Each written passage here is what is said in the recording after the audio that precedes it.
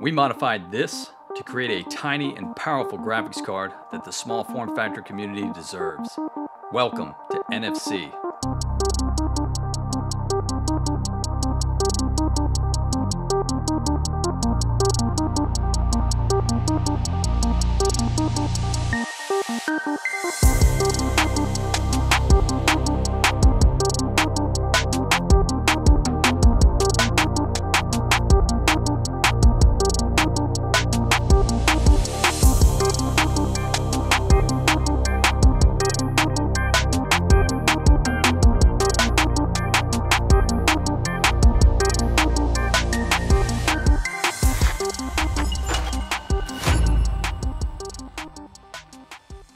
It's not easy being a small form factor enthusiast.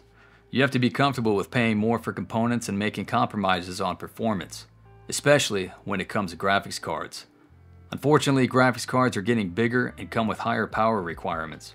Will we ever see flagship performance in a small form factor like the GTX 1080 Ti Mini again?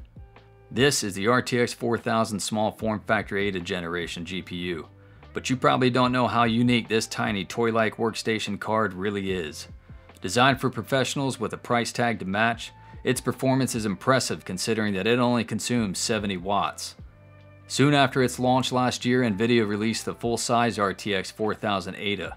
Both cards are technically identical, except the larger RTX 4000 EVGA has a power limit of 130 watts with an external power connector, a bigger cooling solution, and higher clock speeds. The price alone kept it out of my reach, but I convinced one of our Patreons to send me there so that I could make something special. Thanks, Matt. The RTX 4060 low profile is similar in size and costs far less than the RTX 4000 small form factor. One is an entry-level gaming GPU, and the other an entry-level workstation GPU. The RTX 4060 has higher boost clocks and a higher power limit of 115 watts. Out of the box, these two cards offer the same gaming performance, until you level the playing field.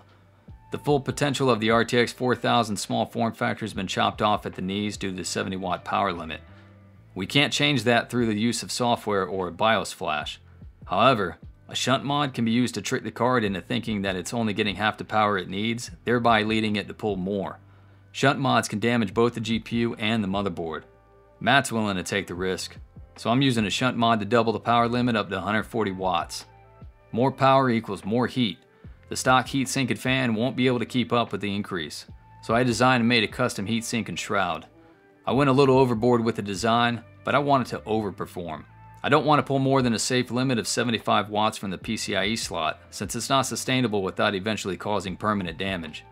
I soldered a cable to the shunt resistor and used a 6-pin Molex connector with a 3D printed bracket to secure it to the PCB. This will provide extra power from the power supply directly to the card. This is the Baby Kingpin 2.0, inspired by EVGA's Kingpin series. Dual 67mm fans sit on top of a thick full copper heatsink mounted to a full coverage copper cold plate. The back plates are made from thick aluminum and provide additional cooling for the rear memory chips.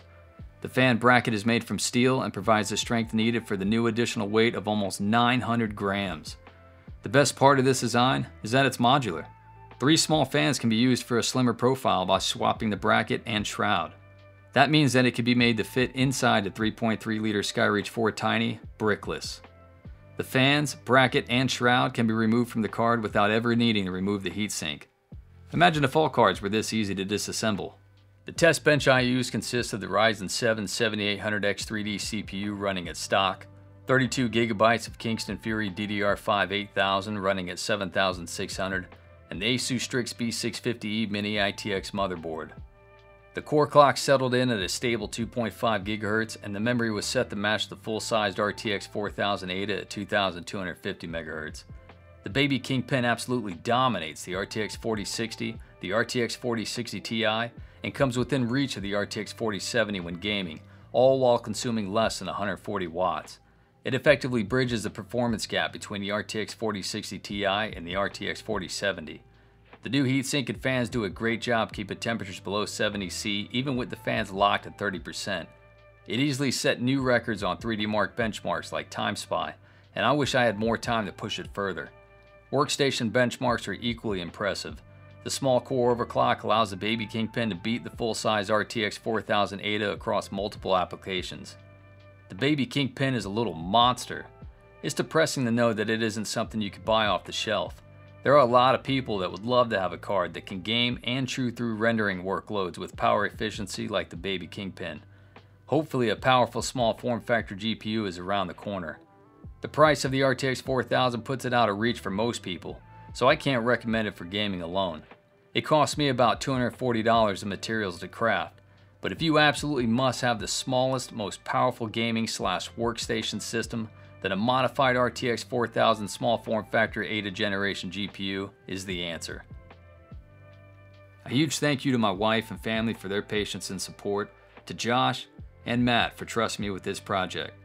Join our Discord via the link below. Links to our store page and website are posted there too. I look forward to reading your comments. As always, thanks for watching.